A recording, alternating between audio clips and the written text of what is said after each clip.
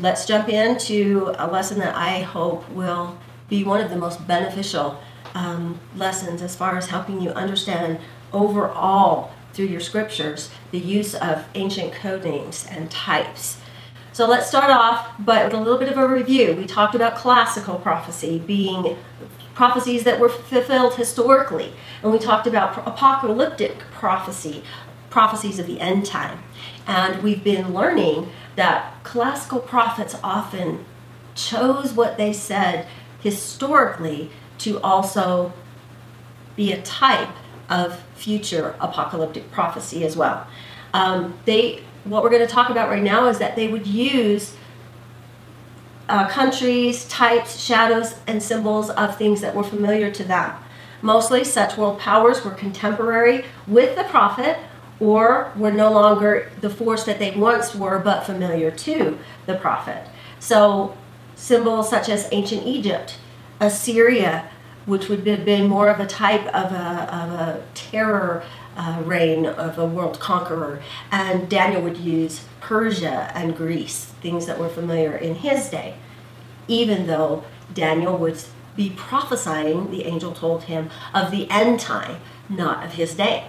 Now Isaiah uses Assyria and Egypt. You remember that Assyria would take the 10 northern tribes captive in Assyria's day. Israel was in Isaiah's day. Israel was taken captive by Assyria, and Isaiah watched that happen and predicted that it would happen.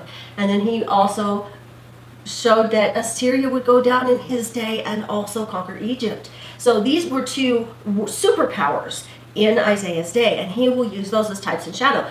Daniel will use Persia and Greek. They're familiar to him as the superpowers in his day. And then John the Revelator will choose Babylon as well, but Babylon was not a world power in John's day. It was, it had taken place hundreds of years before the time of John. So clearly John was using a type that previous prophets had used, so that he could predict something in the end time with a symbol that would be familiar.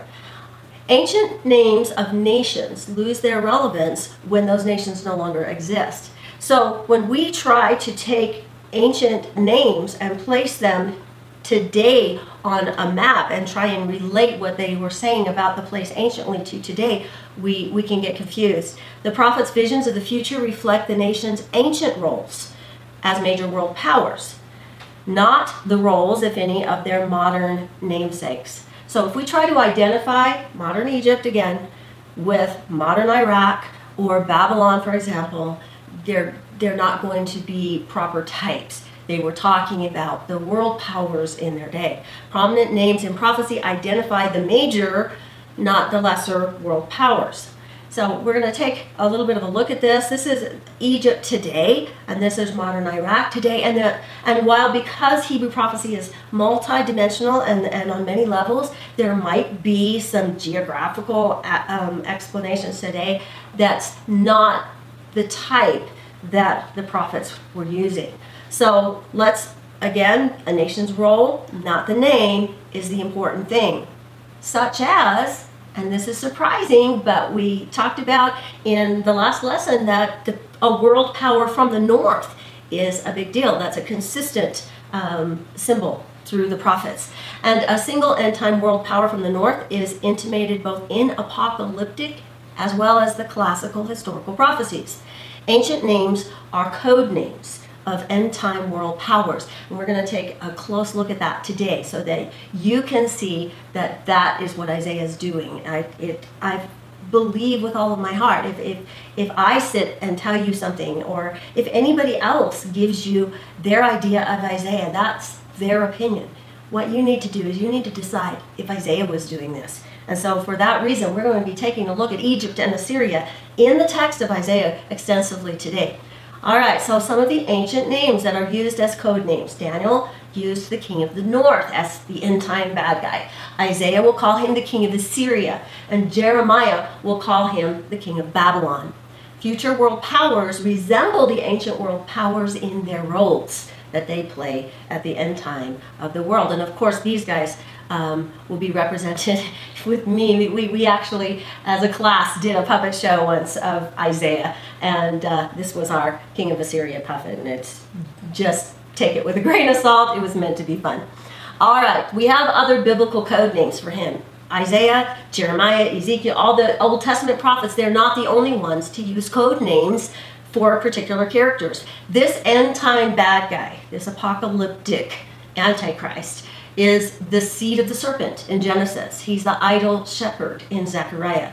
The little horn of Daniel, the prince that shall come, the willful king. And in a few verses earlier in Daniel, chapter 11, verse 21, he's called the vile person. And a bloody and deceitful man in Psalms, our adversary, destroyer of the Gentiles in Jeremiah, head of the northern army in Joel. And remember, he's our first mention of the day of the Lord. King of princes in Hosea, prince of Tyre in Ezekiel, the Assyrian in Micah. And then if we can go to the New Testament in Revelation, we have the beast. We have the false prophet. And to remember, in 1 John, it's the antichrist that we are familiar with and that we like to call him probably commonly today, doesn't mean Christ versus this guy. I mean, that might apply on one level, but anti means in place of. He comes in place of Christ, claiming to be the deliverer and the Messiah for the world. He is the lawless one. He's a man of sin. He's the son of perdition in 2 Thessalonians, the prince of darkness in 1 Thessalonians, the fallen star, the unclean spirit, and there are many others. These are just a few of the terms that refer to him in Scripture. The end of the world, a nutshell prophetic pattern. We kind of did this in our first lesson when we were doing chapters 1 and 2 and 34 and 35. There will occur a worldwide judgment and destruction of evildoers, resembling ancient scenarios of judgment and destruction. There will occur a complete deliverance and restoration of God's people, resembling partial scenarios of deliverance and restoration. Again, Ezra and Nehemiah didn't see a full fulfillment and restoration of the temple when they went back to Jerusalem after their captivity in Babylon. As a matter of fact, they mourned that it was such a nothing in compared with the glory of Solomon's temple. And in Haggai, they're promised that in a future time, that temple will be more glorious than Solomon's temple. So many of these restoration prophecies are millennial in their nature. We also talked about how the destruction and the deliverance are two sides of the same coin. When we had the parting of the Red Sea, that was a great day for Israel. Not so good if you were the world's greatest power, the Egyptian army at that time. And the walls of Jericho, here you can see that Rahab and the red cord that she hung out of her window and the protection of her family during this destruction. All of these things are types of the end time. And these ones particularly because they both happened on the same day on the Hebrew calendar. This would have been the 7th day of unleavened bread, just after the Passover. And these would be a Passover. We're going to see in Isaiah tonight another Passover that would happen in the future. The end time prophecies talk about a destruction and a restoration. God's people will be delivered from a worldwide destruction of evildoers and evil world powers.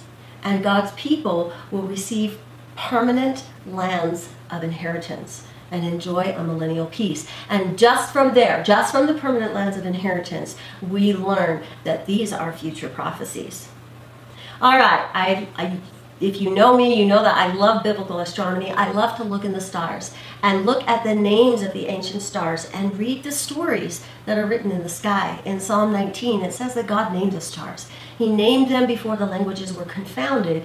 And so you can look in all the different cultures and read ancient names of the stars. And they tell a story in the sky, not of hijacked astrology, which Satan did for our day. He takes anything that's sacred and he'll hijack it and make it about you and me and whether or not we need to have a boyfriend today or tomorrow or what we need to do in our life. The stars were about the plan of redemption. They were God's story written in the sky anciently, and that would be the proper interpretation, and they're referred to in the Bible. So we're going to take a look really quickly at the story of Perseus and Andromeda. We're not going to go into the mythology or any of those kind of twisted interpretations of what they meant anciently. We're just going to go to the names of the stars and find out what they say about those constellations. So in Andromeda, we find that she is weak.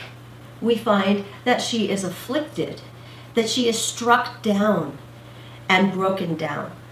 Ancient names are the chained. She's the chained woman, stretched out, and she's actually chained to a rock. And if you look in at the screen down here, you can see Cetus. Cetus is the giant sea monster, and he's coming to eat or kill Andromeda. Now, we have a similar depiction of this in Isaiah chapter 51, where it says, it's telling Zion, "Hear now this, thou afflicted. Awake, awake, put on thy strength, O Zion. Put on thy beautiful garments, O Jerusalem. Shake thyself from the dust. Arise and sit down, O Jerusalem. Loose thyself from the bands of thy neck, O captive daughter of Zion. For thus saith the Lord, you have sold yourselves for naught," which is a word link, "and ye shall be redeemed without money." So Zion is in trouble. There's a time of affliction in the last days, and enter on the scene Perseus. Perseus the hero. Perseus translates directly into the Greek from the Greek as the breaker. The breaker. What's he going to break? He's going to break the chains of Zion. He who lights and fights and subdues. He who helps. He who carries away. And he who breaks. And again, this is one of those situations where it's a linking word that's kind of surprising. You wouldn't think that the breaker would be in Scripture, but it is. Let's look at Micah chapter 2. "I will surely assemble, O Jacob, all of thee. I will surely gather the remnant of Israel. I will put them together as the sheep of Bozrah." Bozrah is Hebrew for a sheepfold. People being gathered into a sheepfold. We're going to look more at that later. "But as the flock in the midst of their fold, they shall make a great noise by reason of the multitude of men, and the breaker is come up before them. They have broken up, and they have passed through the gate, and are gone out by it. And their king shall pass before them, and the Lord on the head of them." And so that's an end-time prophecy in Micah about a breaker who comes and rescues Zion. So let's take a look at Cetus, the sea monster in this story in the sky. He has bands that are attached to his neck, and they have on the end of those two bands, the two fish that we learned last time represent the house of Israel, both the northern tribes and Judah. And they actually were a prediction of their captivity by Assyria and Babylon, if you overlay them on a map. But the interesting thing about bands is its own constellation. It's not just an addition to Cetus or an attachment to the fish. It is the bands. Cetus is going to be pulling those fish into captivity, but Cetus is also after Andromeda. He's also after the bride, the princess in the sky. He is subdued. He's a sea monster and a whale, according to the names of the stars in this constellation. He is the rebel, and he is the bound or chained enemy. So he's the enemy of she who is bound and chained. There are many scriptures that talk about the sea monsters in these ancient constellations. The fishes, Pisces, are bound to Cetus. The woman Andromeda is chained, but the deliverer of both is near. Notice that the band that binds the two houses of Israel to Cetus also unites those two houses of Israel. "Behold, the Lord cometh forth out of his place to punish the inhabitants of the earth for their iniquity. In that day," we learned that in that day is the day of the Lord. "In that day the Lord with his sore and great and strong sword shall punish Leviathan, the piercing serpent, and Leviathan, the crooked serpent, and he shall slay the dragon that is in the sea." Psalm 74, "For God is my King of old, working salvation in the midst of the earth. Thou didst divide," break, "the sea by thy strength. Thou breakest the heads of the dragons in the waters. Thou breakest the heads of Leviathan in pieces." And then again in Revelation, we saw that the dragon stood on the shore of the sea, and he saw a beast coming up out of the sea. These are all images of the adversary in the sky, the opponent to God's plan. And he, in Revelation, is going to exercise his authority 42 months or 3.5 years. We're going to see that prophecy, that length of time, this particular period of time in prophecy many, many times in other lessons. So apocalyptic prophecy makes little predictions of the end of the world.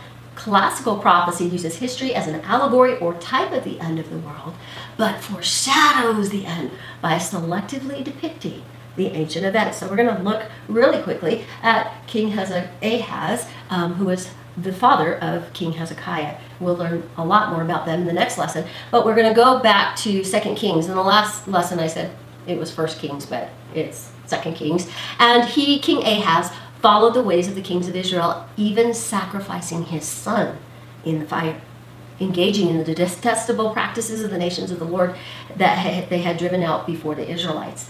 He offered sacrifices and burnt incense at the high places and on the hilltops and under every spreading tree. Now the question that we want to ask ourselves is, why didn't Isaiah tell us what a bad guy King Ahaz was? Why didn't he make it more obvious that King Ahaz was involved in this kind of thing? Let's take a look at another scripture in 2 Kings about Ahaz. So Ahaz sent messengers to the king of Assyria, saying, I am thy servant. Now, this is the king of Judah, under covenant with God, pledging himself to the king of Assyria, saying, I am thy servant and thy son, come up and save me out of the hand of the king of Syria and out of the hand of the king of Israel, because they in the north were in a coup to take out the King Ahaz and replace him on the throne with a puppet king, which rise up against me. So Ahaz, instead of trusting in God, he's going to hedge his bet by trying to make an alliance with the king of Assyria. And Ahaz took the silver and gold that was in the house of the Lord and in the treasure of the king's house and sent it for a present to the king of Assyria.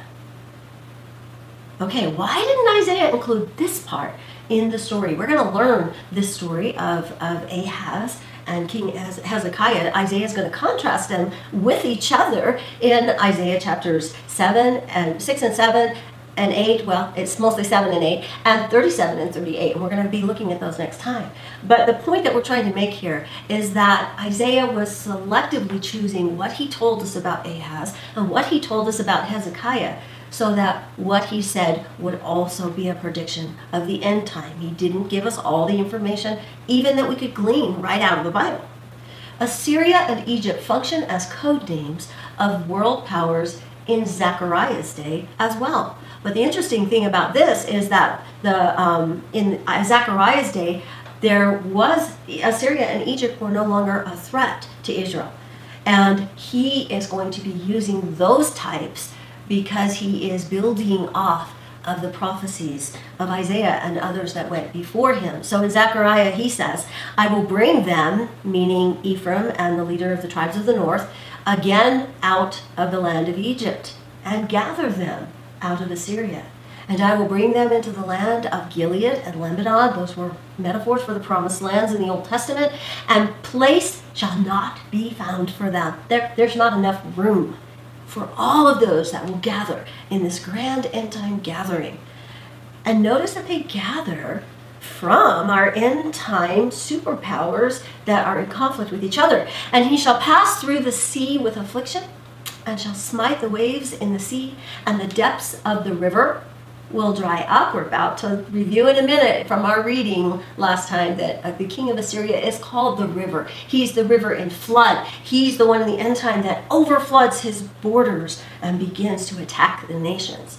The river will dry up, and the pride of Assyria shall be brought down, and the scepter of Egypt shall depart away.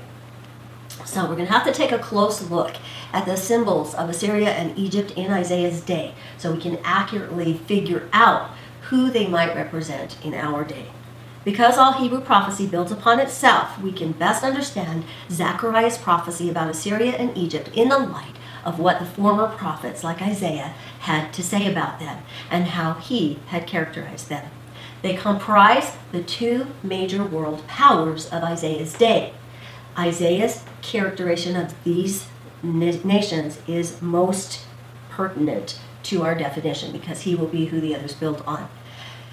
Isaiah's Assyria. Let's take a look at how Isaiah depicts Assyria in his metaphor or his code name of this end time world power. It consists of an emergent militaristic power from the north. Again, there's that from the north. A law unto itself. It seeks to rule the world by enslaving all nations and taking over their lands. Each of these comes from different verses in Isaiah. He establishes a false peace at the time when the world is ripening in wickedness. And he suddenly conquers and destroys all lands like a new flood in the day of Jehovah, or the day of the Lord.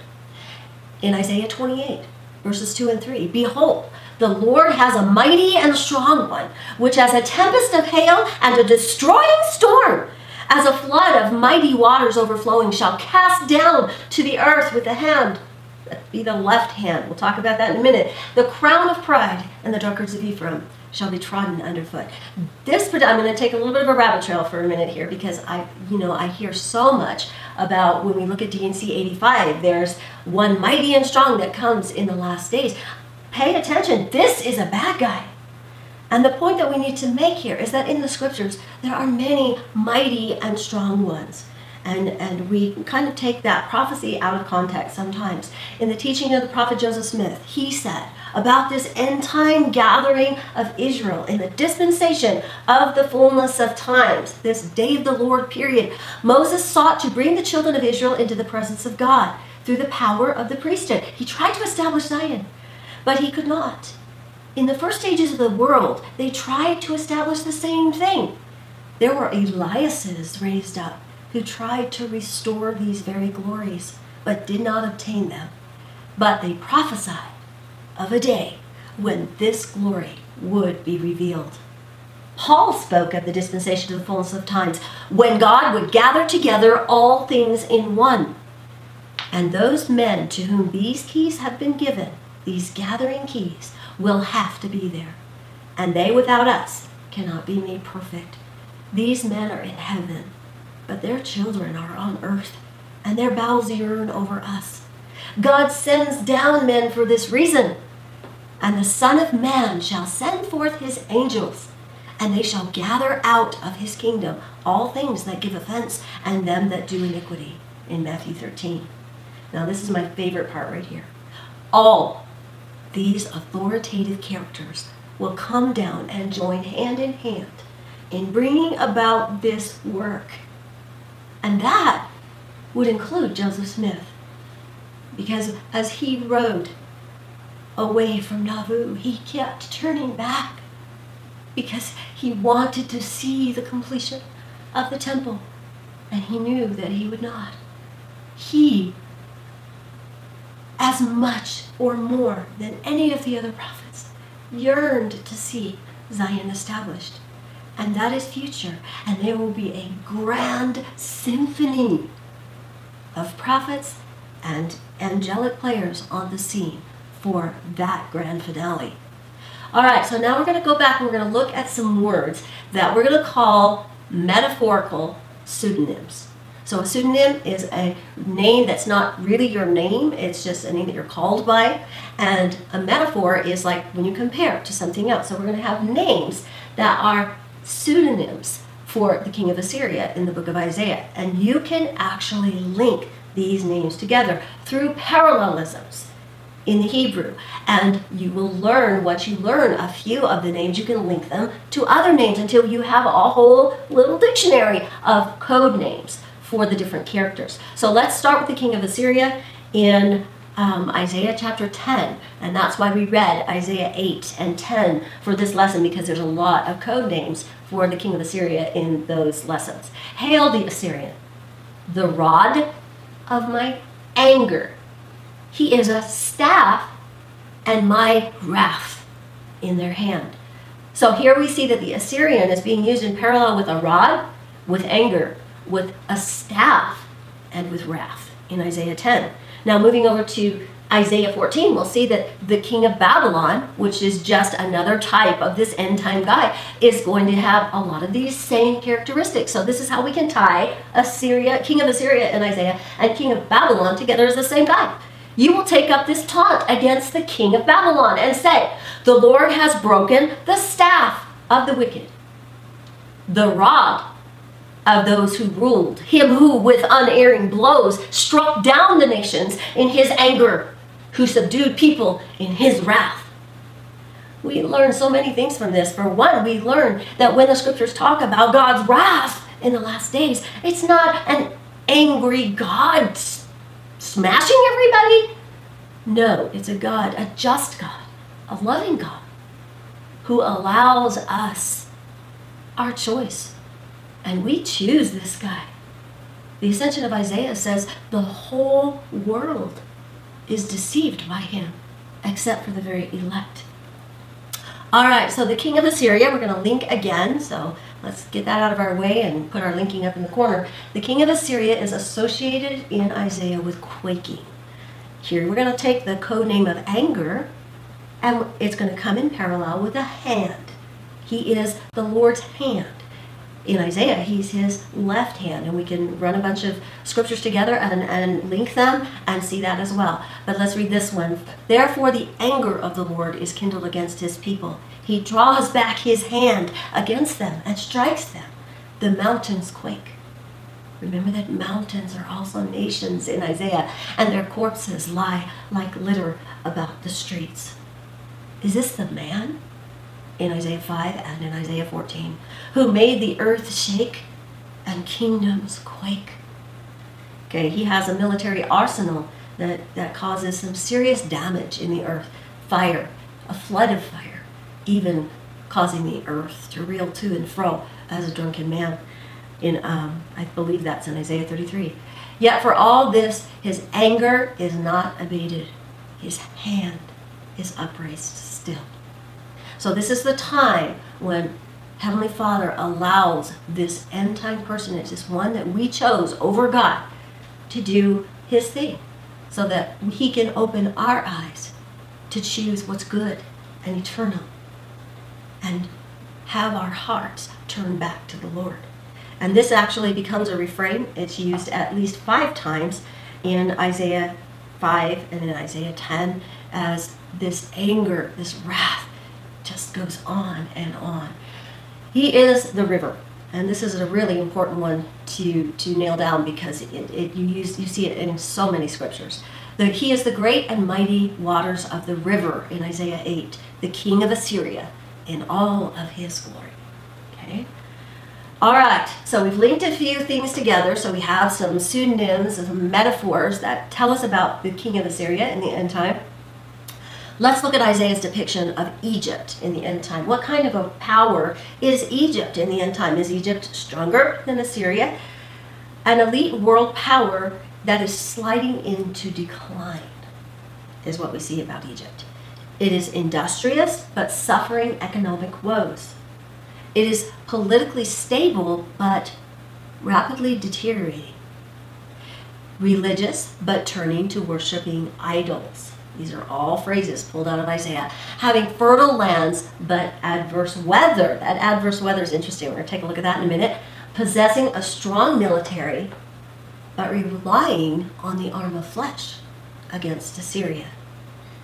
All right, and that was forbidden in the Old Testament. God wanted us to rely on him. He is our deliverer. He is our salvation, not our armies and our military. Now let's address the code name Egypt and observe the way Egypt is depicted as a great superpower of the ancient world. The ministers of Noth have been foolish. This is in Isaiah 19. That was part of our reading last night because it's all about Egypt. The officials of Noth deluded.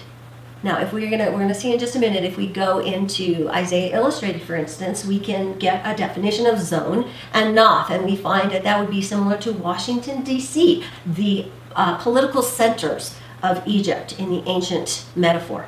The heads of state have led Egypt astray. Jehovah has permeated them with a spirit of confusion.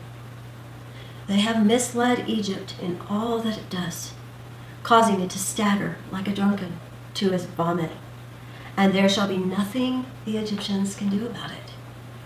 Neither head nor tail. That's talking about leaders of the society or the culture, down to the common civilians. Palm, top, or reed. In that day, it's our code name for the day of the Lord, the end time apocalyptic scenario, the Egyptians will be as women fearful and afraid of the brandishing hand Jehovah of hosts wields over them. All right, here is just a picture really quick of the page in Isaiah Illustrated where you can look up chapter 19. The comments will be over on the right, and then you can have some dialogue right there showing you that Zone and Noth would be similar to Washington, D.C. or other political centers. And this is what I recommend. For those that don't want to read Isaiah Illustrated cover to cover with all of the comments by every verse, when you struggle with a verse, when you don't get what a verse is saying, that's when you go to your study guide. That's when you go to Isaiah Illustrated and you start reading the comments that are about those verses, and that will be very, very helpful in understanding these types and these symbols and these Hebrew literary techniques that Isaiah uses throughout the book. But if you want to know who Egypt is, it's nailed down completely in a Book of Mormon, in Ether chapter 13, verses 6 through 8. And that a nation should be built upon this land. What land were they on? This was our land. This was North America and the Americas. A new Jerusalem will be built upon this land unto the remnant of the seed of Joseph, for which things there has been a type. And so here he's going to actually tell us what the type is. For as Joseph brought his father, Joseph of Egypt, brought his father down into the land of Egypt, and so he died there, wherefore the Lord brought Lehi and his family out of the land of Jerusalem, a remnant of the seed of Joseph, that he might be merciful unto the seed of Joseph, that they would perish not. So just as Joseph was brought into Egypt to save his father Israel and their families, the reason the house of Joseph was brought to this land was to be a savior in the end time of the world, and this is a type. Even as God was merciful unto the father of Joseph, that he would perish not. Wherefore the remnant of the house of Joseph shall be built upon this land, and it shall be a land of their inheritance. And they shall build up a holy city unto the Lord, like unto the Jerusalem of old.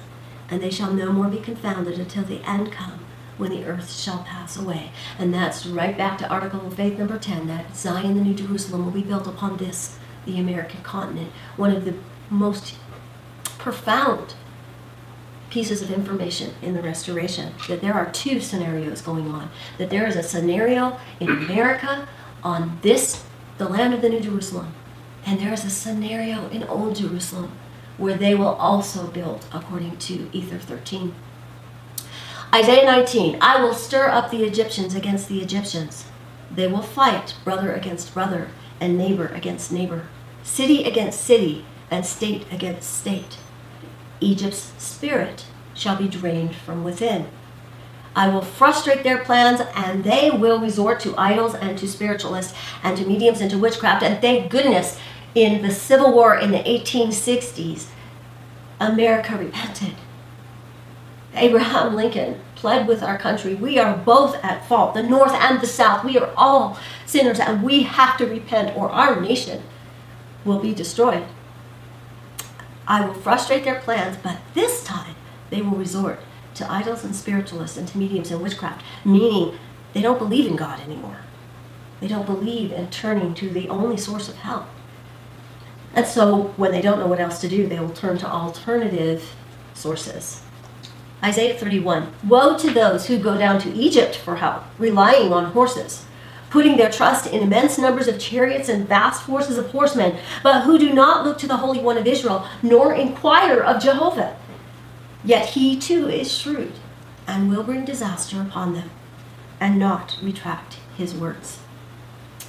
Okay, just in case we think that we are referring to the Civil War in the 1860s there, when he's talking about the Egyptians fighting brother against brother and state against state, this is an interview published in, in the Millennial Star and reported in the Deseret News in 1878. Okay, so this is over 10 years after the Civil War is over.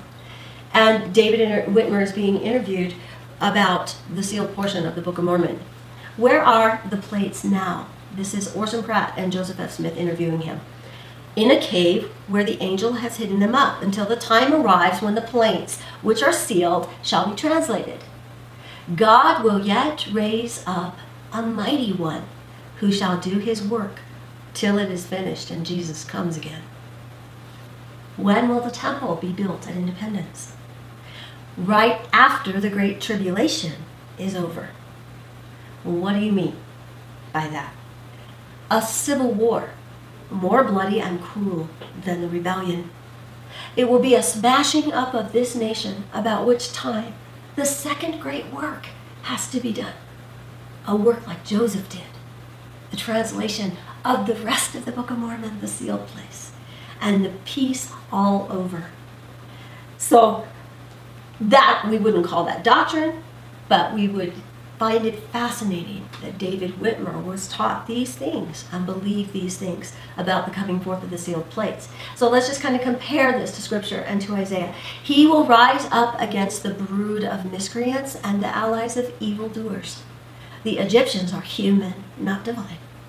Their horses are flesh, not spirit. When Jehovah stretches out his hand, I should have highlighted that one, and all of those helped will fall. Both shall come to an end together. Now, in Isaiah 20, kind of 19 and 20 go together as chapters on Egypt and prophecies of Isaiah's end time Egypt, the world superpower that is a nation in decline. Then Jehovah said, just as my servant Isaiah has gone naked and barefoot for 3 years as a sign and a portent against Egypt and Cush, so shall the king of Assyria lead away the captives of Egypt and the exiles of Cush, both young and old, naked and barefoot. And that's a very common thing in Hebrew prophecy, that the prophet acted out what would happen. And Isaiah is going to end up being hunted down and chased and eventually his life taken by a wicked king in his day. And he actually was naked and barefoot, prophesying for 3 years as a sign that Assyria was going to come and destroy. That is a type, it says in the next verse, for us. It says, both young and old naked will be taken captive, naked and barefoot with their buttocks uncovered, to Egypt's shame.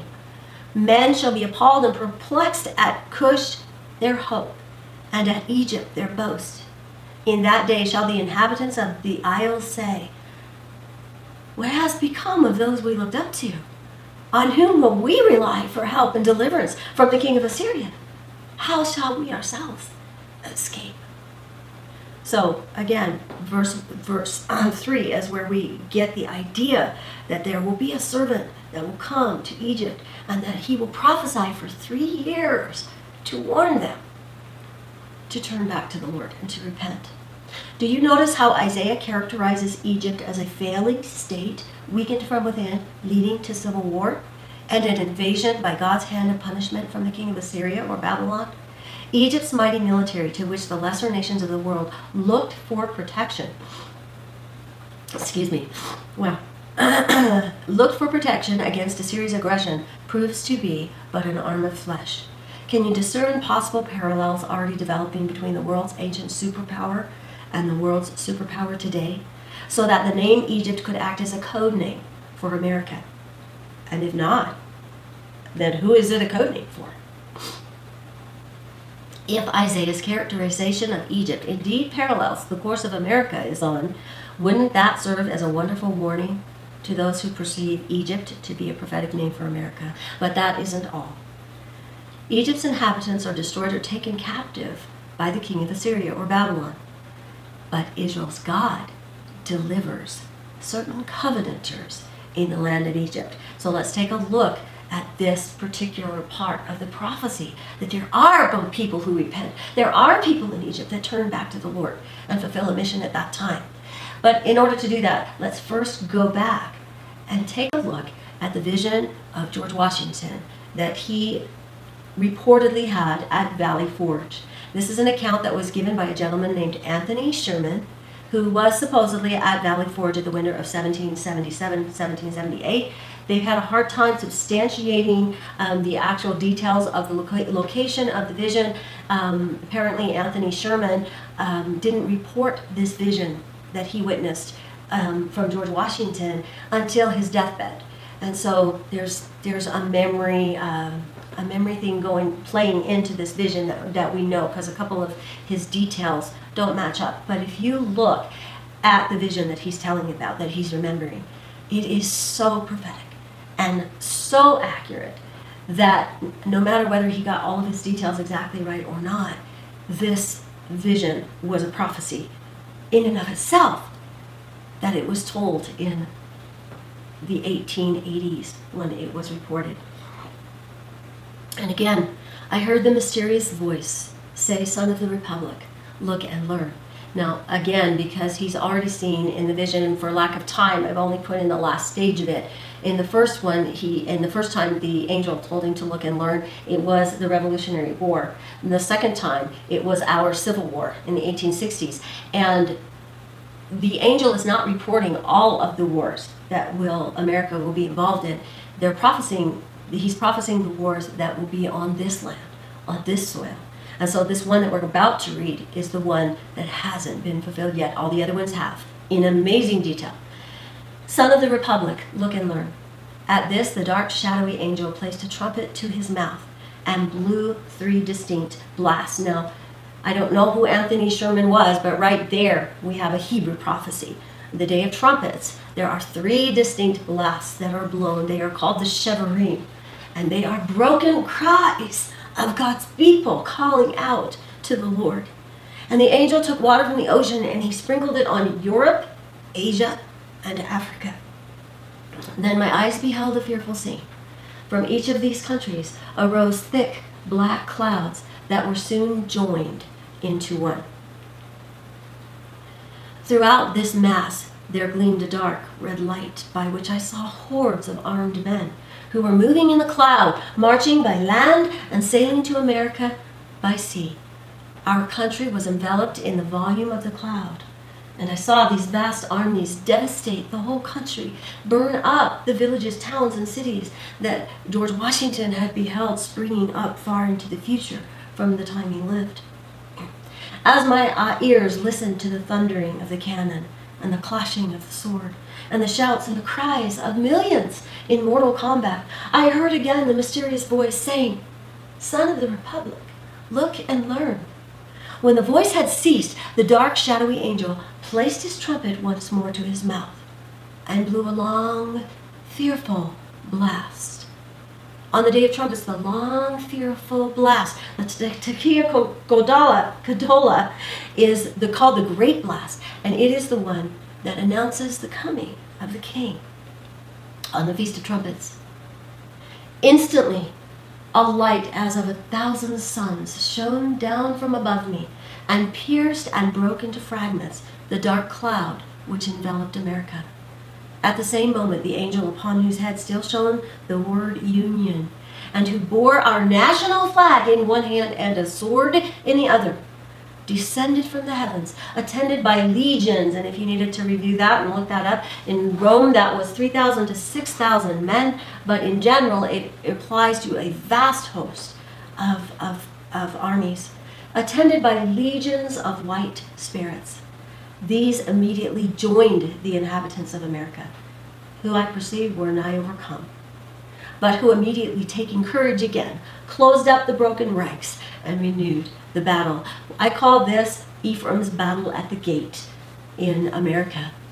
Again, amid the fearful noise of the conflict, I heard the mysterious voice saying, "Son of the Republic, look and learn." As the voice ceased, the shadowy angel for the last time dipped water from the ocean and sprinkled it upon America. Instantly, the dark cloud rolled back together with the armies it had brought, leaving the inhabitants of the land victorious. Now, I'm going to depart from Washington's vision for just a minute and do a little bit of piecing together that I've done. I don't claim that it's the accurate interpretation of what happened here, but I ask myself the question, what causes the armies to pack their bags and go home? And there is in Scripture something that sounds similar to that. We're going to go ahead and take a look at it in Daniel. But I always tell all of my students, guys, if you believe something because I tell it to you, then you fail the class. You have to go in your Scriptures. You have to come to your own conclusions. I'll share with you my thoughts, but this must come from you. Daniel 11. Notice what happens between the king of the north and the king of the south here in Daniel. A few verses earlier, the vile person stood in verse 21, and he comes and he attacks the king of the south and has a huge victory over the king of the south and destroys the army at that time. But then in verse 29 it says, and at the time appointed, and that means in Hebrew the moed, the time appointed, like we have appointed a time for Thanksgiving. We have a feast. We get together. Everybody kind of knows when to gather for an appointed time. At the time appointed, he shall return and come toward the south. But it won't be as the former, as the latter time. For the ships of Chittim, which are associated in the New Testament as the maritime powers of the Mediterranean coastlands, okay? The ships of Chittim shall come against him, and therefore he shall be grieved and return and have indignation against the holy covenant. So shall he do, he shall even return and have intelligence with them that forsake the holy covenant. And arms shall stand on his part, and they shall pollute the sanctuary of strength, shall take away the daily sacrifice, and shall place the abomination that maketh desolate. And such as do wickedly against the covenant shall he corrupt by flatteries. But the people that do know their God shall be strong and do exploits. And they that understand among the people shall instruct many. Yet they shall fall by the sword and by flame and by captivity and by spoil many days. So as I've read Daniel 11, and of course it had its classical or historical fulfillment. They can show in detail how Daniel 11 came to pass. But remember, Daniel is having a vision of the end time. And so all of these things play out again. Is it possible that when the battle is at the gate for the New Jerusalem, Old Jerusalem makes a counterattack and the king of Assyria has to withdraw to attack them? When the house of Judah and the house of Joseph will stand together and fight for God and for freedom in the end time. Okay, something fascinating that's going on with Daniel, just to bring your attention to, this is just another fingerprint of God, just another testimony of these end time events and God prophesying to us what our roles are in this end time scenario. Daniel was originally, it had Hebrew chapters that were written in Hebrew. And that would have been the end chapters, chapters 8 through 12, and the first chapter. If you kind of look at the events that happen in those chapters, you find that Daniel is making a chiastic prophecy by chapter to Israel in chapters 1 and 8 through 12. In chapter 1, we notice that they are not defiled with the king's meat. And just now we read some verses in Daniel 11, there's some bigger ones in Daniel 12, where they're not defiled. No matter if it's to the death, they will stand and they will be wise and their robes will be made white during the tribulation, and they're not defiled. So that's kind of the framework at the beginning and the end. The two chapters in the center of the Hebrew chapters are that Messiah, the Prince, comes and strengthens Daniel and tells him during this tribulation, be strong. And he strengthens him. If you go to the center, where the main message usually can be found in a chiastic type literary structure, the fierce king is broken without hand, which is exactly what Isaiah says, and the vile person comes to his end. We're going to take a look at that battle in Old Jerusalem in just a minute. But for a minute, let's go back and look at the other chapters. Daniel's chapters 2 through 7 were written originally in Aramaic. And the Aramaic language was the language of the nations in Daniel's time. So these are the chapters that present a prophecy to the Gentiles, to the nations in the end time. In chapters 2 and 7, those are always your title chapters, the ones on the two extremes. They frame the prophecy. We see King Nebuchadnezzar has a dream of that statue. Do you remember the big stone that rolls and crushes the statue? And then in Daniel 7, he sees a vision of the 4 Gentile kingdoms. So this particular prophecy that we're looking at right now is a prophecy about the kingdoms that will be broken. If we go to chapters 4 and 5, in the center, we see that we have the dream of the tree that represents Babylon that gets cut down. And then you have, in chapter 5, the writing on the wall that prophesies the destruction of Babylon. So what is going on? We've got the nations being represented, and we've got their destruction being prophesied. But what's happening in the middle? What's happening in chapters 3 and 6?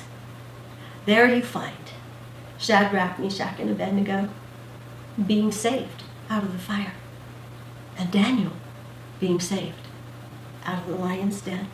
I find so much comfort and joy in the literary structures that are so embedded in all Scripture. Now let's return back to Washington's dream, and then we're going to look at these battles in the New Jerusalem and Old Jerusalem in Isaiah. Okay? Then once more I beheld the villages, towns, and cities springing up where I had seen them before, while the bright angel, planting the azure standard he had brought in the midst of them, cried with a loud voice, "While the stars remain, and the heavens send down dew upon the earth, so long shall the union last." And taking from his brow the crown on which blazoned the word union, he placed it upon the standard, while the people, kneeling down, said, Amen.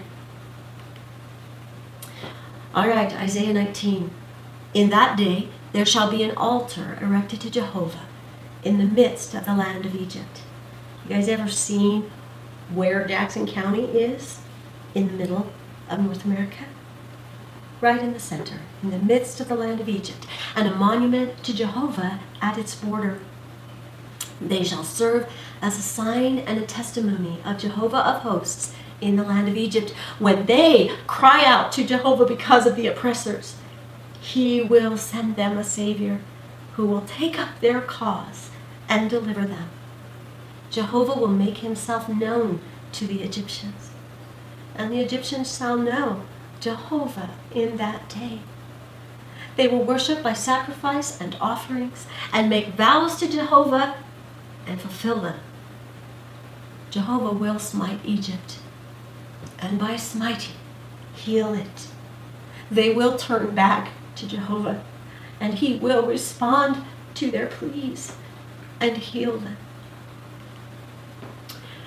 All right, so let's take a look at a couple of scriptures that talk about this battle that George Washington saw in vision when America is attacked on her own soil. In that day shall Jehovah of hosts be as a crown of beauty and a wreath of glory to the remnant of his people, to the remnant, the ones that are left. A spirit of justice to him who sits in judgment, and a source of strength to those who repulse the attack at the gates. And in Isaiah 30, at the voice of Jehovah, the Assyrians will be terror-stricken. They who used to strike with the rod, at every sweep of the staff of authority, when Jehovah lowers it upon them, they will be fought in mortal combat.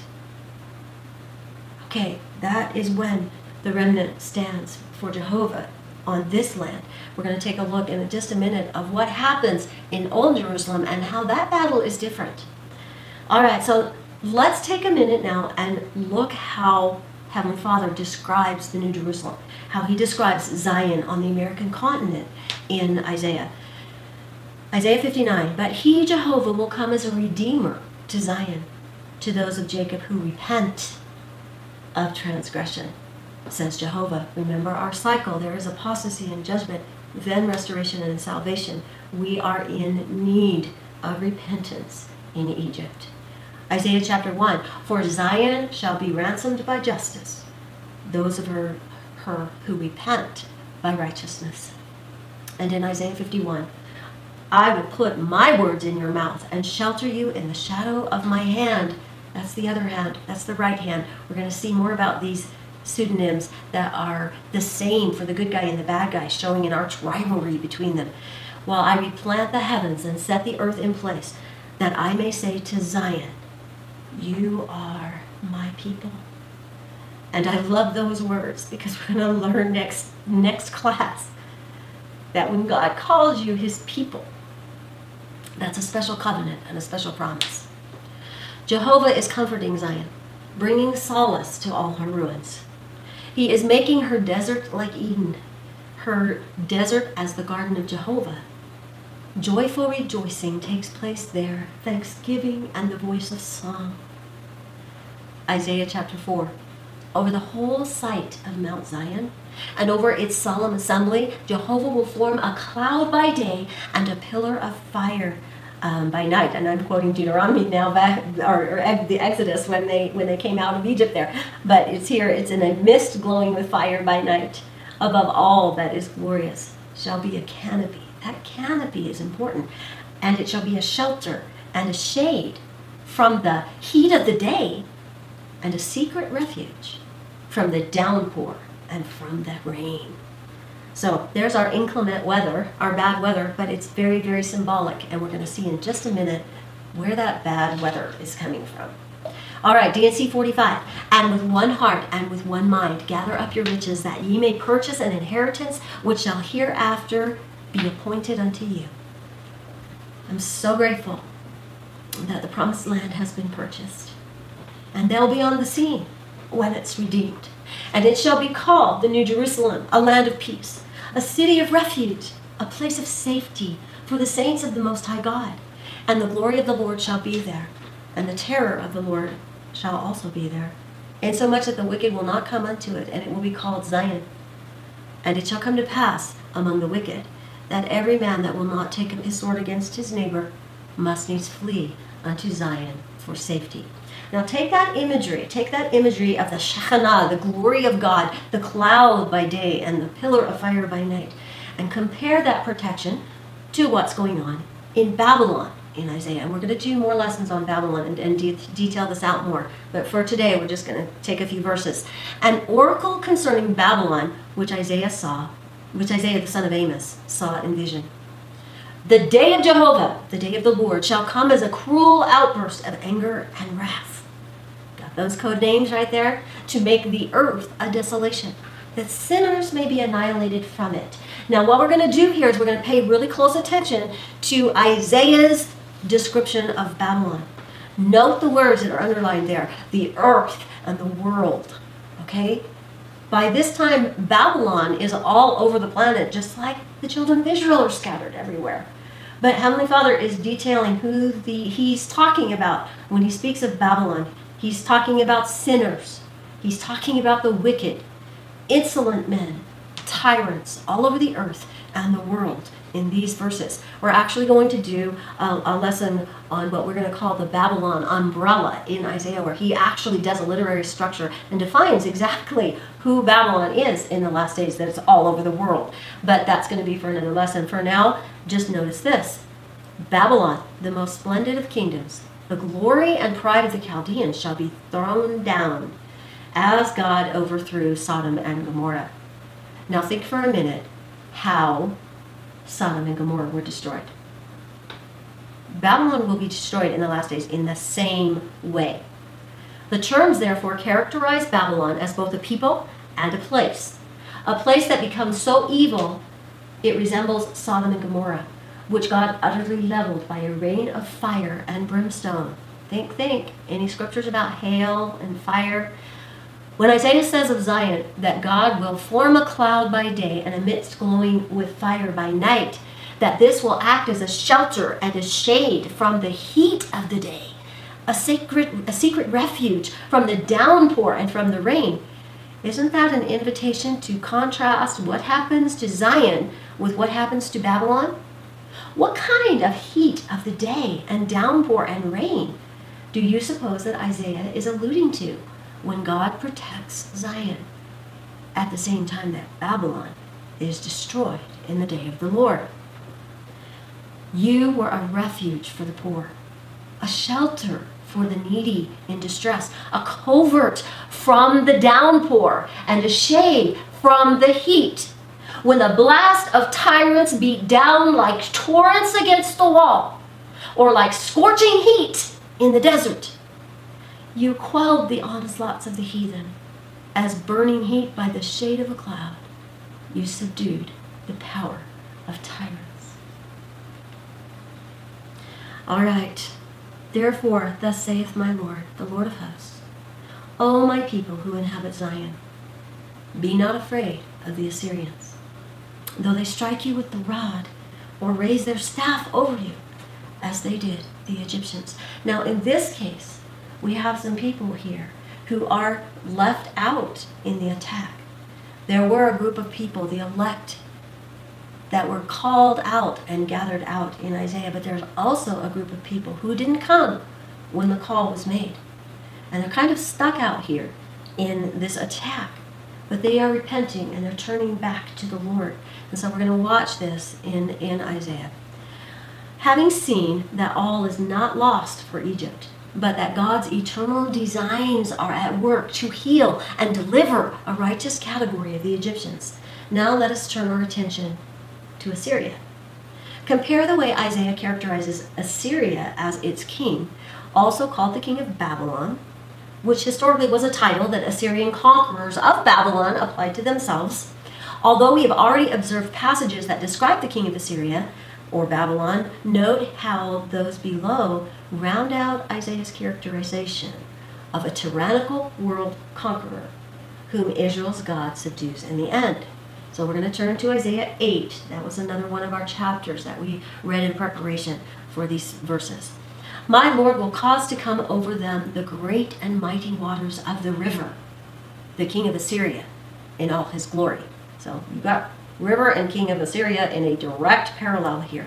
And again, we're just going to keep paralleling these pseudonyms, and we're going to come up with a whole bunch of code names for the king of Assyria. He will rise up over all his channels and overflow his banks. He will sweep into Judea like a flood and pass through, reaching the very neck. His outspread wings will span the breadth of your land, O Emmanuel. Though nations form pacts, they shall be routed. Give heed, all you distant lands. You may take courage in one another, but shall be in fear. You may arm yourselves, but shall be terrorized. So trusting in Egypt to protect the world is not going to be a good plan.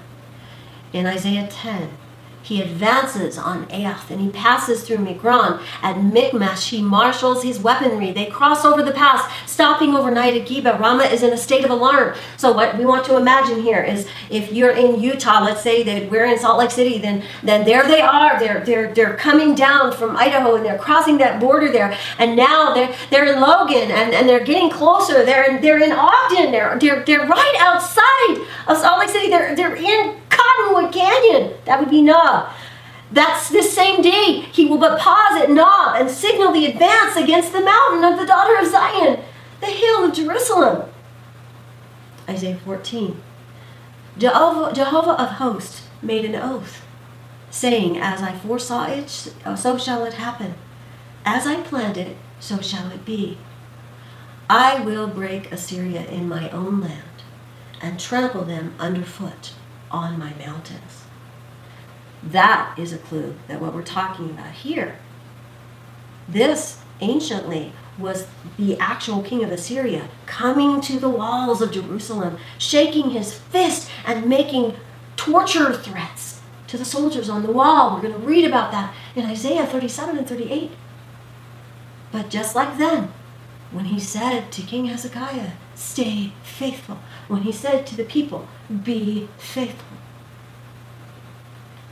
it was in his own land. Now, this is a satellite photographic image taken by Vendell Jones and discovered, and he is showing in this image that the shadows of the mountains in Jerusalem form Hebrew alphabet letters. And if you look right where Jerusalem is on this map, you can see the Hebrew letters Yod, Hey, Vav, Hey. That's Jehovah. That's his name on the land. And look right over there in Ephraim, with the borders of the land of Ephraim, there are the letters, the Aleph, the Pei, the Resh, and the letters that spell out Ephraim on the mountains of Israel. Were this the holy name of Jehovah, the only inscription seen on the ridges in the land of Israel, one might say that that was sufficient. Deinu, praise God. At that moment each day in Hashem's time, the quill of the sun dips silently into the inkwell of shadows between the hills and inscribes his name on the land. Deuteronomy 12, verses 5 and 6. But unto the place where the Lord your God shall choose out of all your tribes to put his name there, even unto his habitation shall ye see, and thither shalt thou come to bring your offerings to the Lord. All right, that land where the king of Assyria is broken is Israel. It is in old Jerusalem. Their yoke shall be taken from them, their burden removed from their shoulders. These are the things determined upon the whole earth. For this is the hand upraised over all nations. For what Jehovah of hosts has determined, who shall revoke? When his hand is upraised, who will turn it away? Now he's going to tell us who's going to turn it away. We're going to look at that battle in just a second. In that day, Jehovah gives you relief from grief and anguish and from the arduous servitude imposed upon you. You will take up this taunt against the king of Babylon and say, how the tyrant has met his end and tyranny ceased. Jehovah has broken the staff of the wicked, the rod of those who ruled him with unerring blows, and struck down the nations in anger and subdued the peoples in his wrath by relentless oppression. Now the whole earth is at rest and peace, and there is jubilant celebration. And here's the battle. Here's the new Passover at Jerusalem. And this is different from Ephraim. When we take the battle to the gate and the angels of heaven join us in the fight, in the last stand for liberty and God and family in the earth. This is Jerusalem. For thus says Jehovah to me, as a lion or a young lion growls over his prey, when the shepherds muster in full force against him, and is not dismayed at the sound of their voice, nor daunted by their numbers, so shall Jehovah of hosts be. When he sends, now this is both battles, look here, to wage war upon Mount Zion and upon its heights. But look how it's different at Jerusalem. As birds hover over the nest, so will Jehovah of hosts guard Jerusalem. And by protecting it, he will deliver it. And by passing over it, he will preserve it. And Assyria shall fall by the sword, a sword not of man, a sword not of mortals shall devour them. Before that sword they will waste away, and their young men melt, and their captains shall expire in terror, and their officers shrink from the ensign, they who surrounded Israel, and with the intent to annihilate God's covenant people, says Jehovah, whose fire is in Zion, and whose furnace is in Jerusalem. You can read more about that battle of Armageddon in Zechariah as well. All right, so we can see that the end time, there's code names, there's Zion and Babylon, and these are two spiritual opposites in the end time prophecies. And then we see Assyria and Egypt. These are two political superpowers in opposition to each other in the end time prophecies. It's very, very enlightening and fun to go through your scriptures. In all of my classes, I ask the students to get a yellow pencil and a gray pencil and a green pencil and go through. In the New Translation of Isaiah by Avraham Gileadi, he has bold words. The bold words are the metaphorical pseudonyms for these different characters. And you have to read them in context to know which one is which. But you'll find that you start to figure it out. There's a servant that rises to stand, that deliverer that Isaiah says that God will send to Egypt, that to deliver them and to warn them for 3 years. That servant, I like to highlight him in yellow, and just go with me. I picked these colors for a lot of different reasons, but you can choose whichever colors you want. The ones that I use are yellow for the servant, and I use a gray for the tyrant. If you use a soft-leaded pencil like I like to use so that I don't tear up my scriptures, you can take a black Prismacolor pencil and you can just color really lightly and you can get that gray shade. And the only reason I mention that is because you can buy just this simple set for $6.50 online, and then you can get these nice soft-leaded pencils that won't damage your scriptures. And then I like to color green for the Lord. He came in the spring, and he is the giver of life.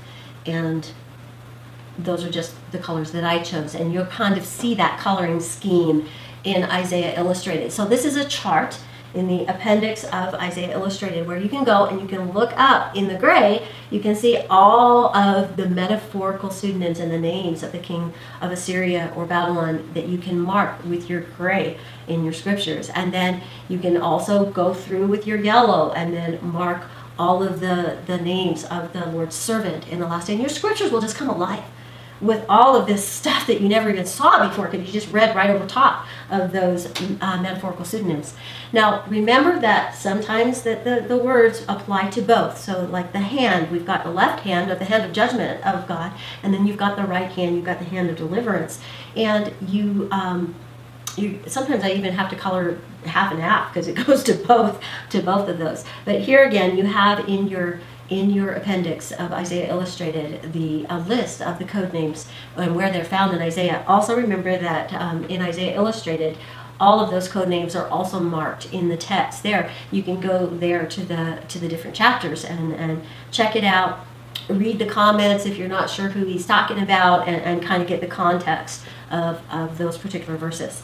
Okay, so we're going to review just a few highlights from we read chapters 8 and 10 and 19 and 20. We're going to review just a few highlights from those chapters that we don't want to pass over and not mention.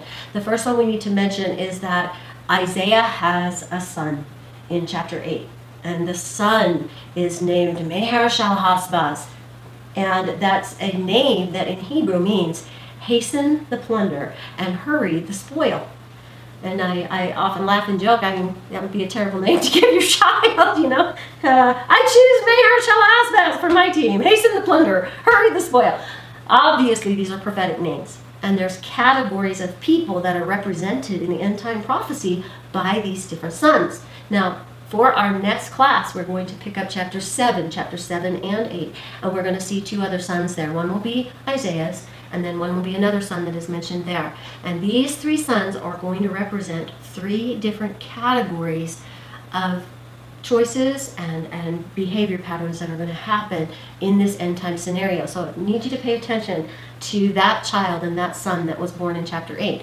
Another really fun thing that we saw in chapter 8 was something that was called word pairing. Okay, that's a Hebrew literary device, and what you do is you know, you'll use one word in this verse and then that same word in the next verse, but you'll pick up one word in this verse that you'll use the same word in the next verse, and it's kind of like stitching all the verses together from the statement to its conclusion. Okay, so in this particular set of verses, I didn't put the whole thing up there. You can turn to Isaiah Illustrated to see it. You have in verse 12, these people. And then if you go down to the end of this word pairing chain, you're going to see are taken into captivity. Okay? Well, what's going on in between these people that are taken into captivity? You see that the comment boxes are blue in this particular chapter. That means that we are in the section or the theme of the bifid structure of rebellion and compliance. Okay, so what you've got here is you have some people rebelling and some complying. So here we have, be not afraid or awed by the conspiracies that these people are afraid of. I mean, we have a direct warning here from Isaiah that there is going to be conspiracy theories that are disinformation, that they are actually putting out a conspiracy theory to give disinformation to cover up what's really going on. So he says, don't be afraid of man. Don't be afraid of this conspiracy theories. And then he says down here, but sanctify the Lord of hosts, making him your fear and him your awe. Keep your focus on the mark, because that's the only thing that's going to help you sort all of this. And you're going to see through this word pairing that they're making choices. Here in verses 11 through 15 of chapter 8, it's highlighting the theme of rebellion and compliance. Some of the people fear and awe man, which is a conspiracy there, and some of these people fear and awe the Lord, and he becomes a sanctuary for them. Reading between the lines, we learn that the present ways of the Lord's people are leading them to captivity. That conclusion could be taken both as a principle based on the idea of cause and effect, and as an outright prediction that captivity is coming. All right, so you can watch a lot of interplay here. And now we're going to take a little bit of a rabbit trail, because I think this is an issue that might be a stumbling block for some people. I've heard it taught many times that outer darkness is the second death. It is that place where you go if you refuse ultimately to repent. And in Isaiah and in other scriptures, that is not what it is represented as. So we're going to look at verse 22 in chapter 8. It says that those people that are left out when all this destruction is coming, will look to the land, but there will be a depressing scene of anguish and gloom, and they will be banished into outer darkness. So what does that mean? Does that mean that they get sent to hell? What's going on here? If you run and you link those words through Scripture, you'll find that those that are called to the wedding, some of them come in and they go into the sanctuary, and others are left out. The door is shut, and the Scriptures say that they are in outer darkness because they rejected the light when it came. And so we're starting to get an image here that the people that are in outer darkness are the ones that refused the warning and the light when it came, and they got left in Isaiah out in this time of destruction. And this kind of parallels what it says in Alma chapter 40 about outer darkness. So let's take a look at it there. And then it shall come to pass that the spirits of the wicked, yea, who are evil, for behold, they have no part or portion of the Spirit of the Lord, for behold, they chose evil works rather than good. Therefore the spirit of the devil entered into them, took possession of their house, and they are cast out into outer darkness. And this because of where there's weeping and wailing and gnashing of teeth, and this because of their own iniquity. And they are led captive by the will of the devil. So what we have here is we have a picture in Alma of those that are in outer darkness are the ones that are led captive by the devil. Now, one thing to remember about this time in the day of the Lord, in the time of Isaiah's prophecies, that John the Revelator in chapter 12 says that Satan is cast to the earth during this time. So there's mighty angels coming down fighting for Zion, but there are also demons taking a stand for Satan at this time. And he is leading people captive at this time. So it kind of fits that definition of Alma. And how long does he lead them captive? It says that when the 1,000 years are expired. So let's compare what the second death is compared to this outer darkness in Scriptures. It says that when the 1,000 years are expired, Satan will be loosed. And that at that time, at the great white throne judgment that we see in Revelation 20, the devil is cast into a lake of fire. Okay? And those that don't choose to follow him, the NC 88 that choose to follow Michael and his armies at that time, are written in the books of life. Okay, and they're not cast. But at that time, death and hell will be cast into the lake of fire. This is the second death. That is at the end of the millennium. And this becomes super important theologically in what's going on here at the time of the king of Assyria and the destruction that's happening in the last days. In the ancient Egyptian documents, the Pistis Sophia, it talks about that there's a constant remixing going on in the universe. And I love this description, in which the old, worn-out, contaminated substances, the refuse of worn-out worlds and kingdoms, is first thrown out onto the scrap heap and then returned to chaos as dead matter, melted down in a dissolving fire for many years, by which all the impurities are removed from it, and by which it is improved and ready to be poured from one kind of body into another again. And I love this when we think about the lake of fire that it's talking about, where death and hell and Satan and those that refuse to repent are cast. I'm going to bump through these scriptures really fast. These are just a whole bunch of scriptures that talk about the second death being the lake of fire and brimstone. From Revelation 21, D&C 76, Jacob 3, Alma 12. It's very consistent throughout Scripture. But when I read this in the Old Testament Studies by Hugh Nibley, it's from page 182, and again, he's referring to the Pistis Sophia.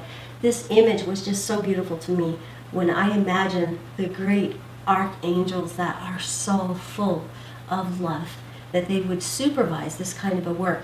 This is fascinating to me. The whole process by which souls as well as substances are thrown back into the mixing is under the supervision of Melchizedek, the great reprocessor, the purifier and preparer of worlds. He takes the refuse of defunct worlds or souls, and under his supervision, 5 archeons, or mighty angels, process or literally knead it, separating out its different components, each one specializing in particular elements, which they thus recombine in unique and original combinations so that no new world or soul is exactly like any other. I just even in the second death, God is watching over and purifying and reconstructing. And I just find that beautiful. All right, so in the end time, one of the first things to occur in Isaiah's end time drama is the king of Assyria. So everybody says, well, what's coming next? What can we look for? Well, he's one of the first things. It is the darkest time in the world's history because he serves as God's instrument for destroying a corrupt and dysfunctional humanity. His coming heralds the end of the world and the end of Babylon. So here again, at this time period, what does it profit a man if he gains the whole world and suffers the loss of his own soul? Jesus over and over again is going to say, during this time, be true, no matter what. Be faithful. Stand in the storm. The day of Jehovah, in 2 Peter, will come as a thief in the night, in which the heavens shall pass away with a great noise and the elements melt with the fervent heat of all the warfare and destruction that's going on there. But does the Lord come as a thief? What are these verses saying? Let's take a look at who the thief is. The Lord is never the thief. That's a clue. I just colored it gray for you. Okay. And, oh, by the way, this one is from Isaiah 10. This is the king of Assyria. Listen to what he says. I have impounded the wealth of the peoples like a nest. I have gathered up the whole world as one gathers abandoned eggs. And if I finish that, it would say, and not one of them made a peep. He's the thief.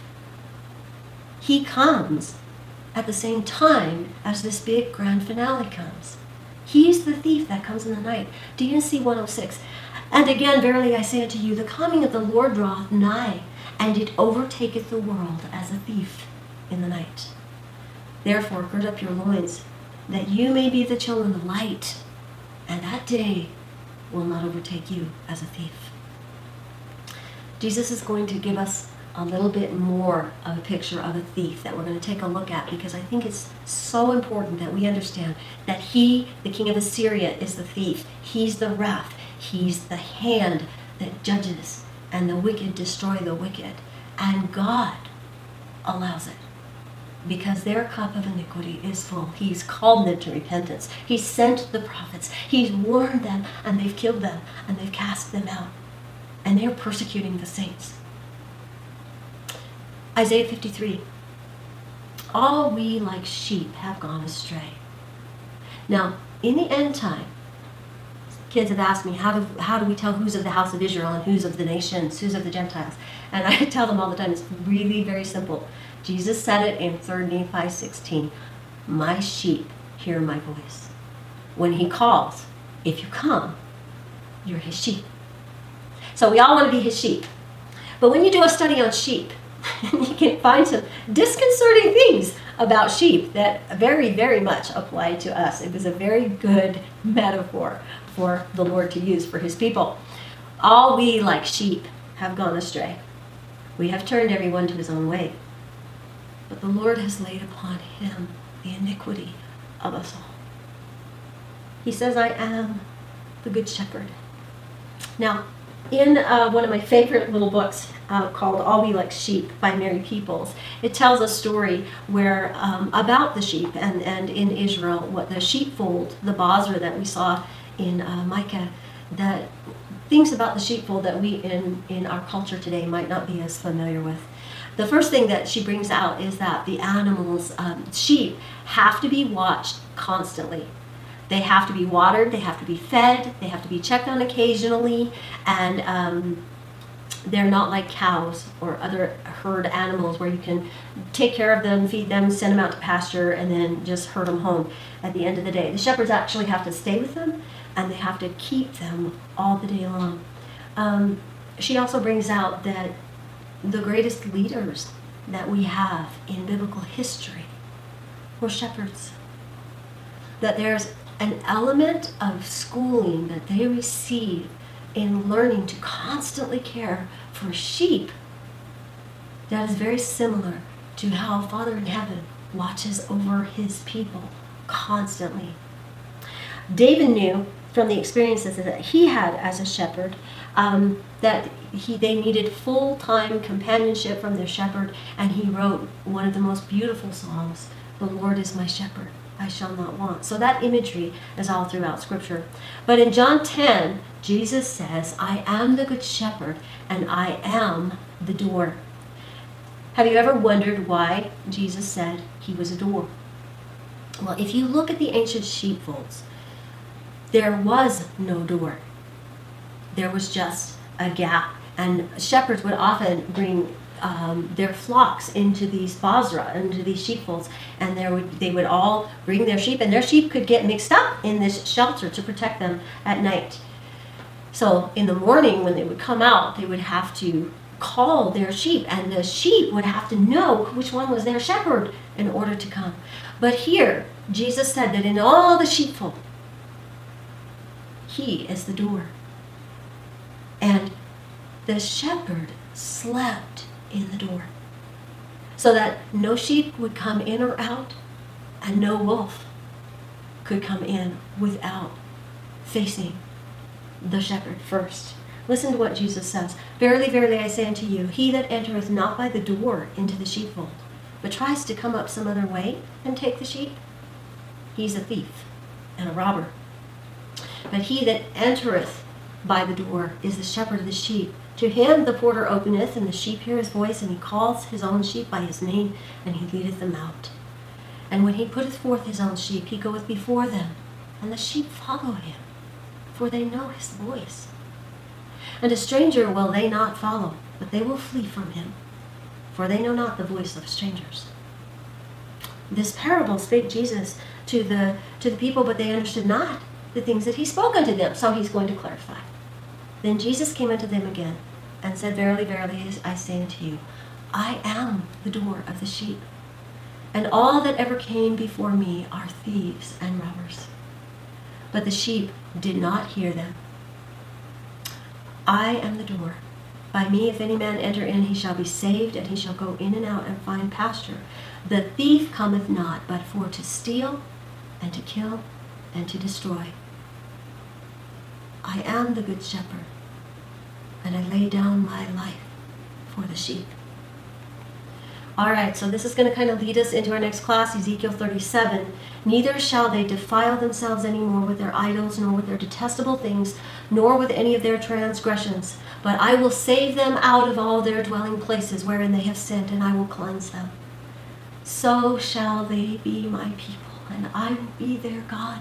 That's a covenant relationship. "And David my servant shall be king over them, and they shall have one shepherd. They shall also walk in my judgments, and observe my statutes, and do them. And they shall dwell in the land that I have given unto Jacob my servant, wherein your fathers have dwelt, and they shall dwell therein, even they and their children, and their children's children forever and ever, and my servant David shall be their prince forever." So this is a time when God's people gather together to their promised lands. They come under covenant again, and God is their God, and they are his people, and they have one shepherd in an end-time scenario. We'll talk about the details of how that happens in the next lesson when we read chapters 7 and 8 and 37 and 38 as we talk about the Davidic covenant. A repeat end-time scenario. What we've learned from looking at the code names is that God's people and the nations of the world turned to wickedness. An end-time Assyria invades and destroys people's lands. An end-time Assyria ravages a weakened end-time Egypt. God sends his people in Egypt a savior who delivers them. God's penitent people experience a millennial age of peace, and the earth assumes a paradisiacal glory, and harmony prevails. So-called failed prophecies, those fulfilled only partially in the past, in reality await an end-time fulfillment. Prophecies of a millennial peace don't exist in isolation, but are inseparable from prophecies of a worldwide judgment. World powers called by ancient names are types of modern world powers who fulfill similar roles as the one in the past. But in summary, God's got this. It was a plan from the beginning to gather his sheep and to make all things new in one for a millennial reign where he, the rightful king, will take possession again of this earth.